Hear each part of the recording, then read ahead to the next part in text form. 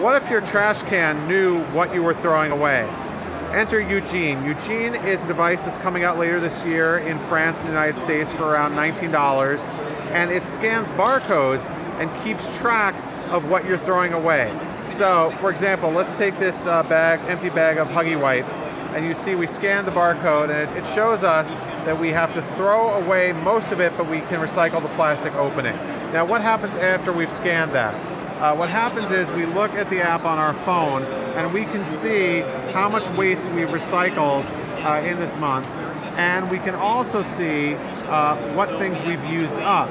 So here are some of the things that we've thrown away, and what we can do from here is we can actually add them to a shopping list so that we can buy them either at the grocery store or online.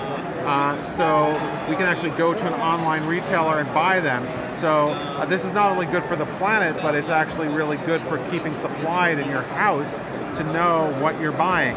You also can search for ingredients and see things like how much gluten you've consumed, so you actually know, hey, here's what I'm eating, or here's what my family's eating.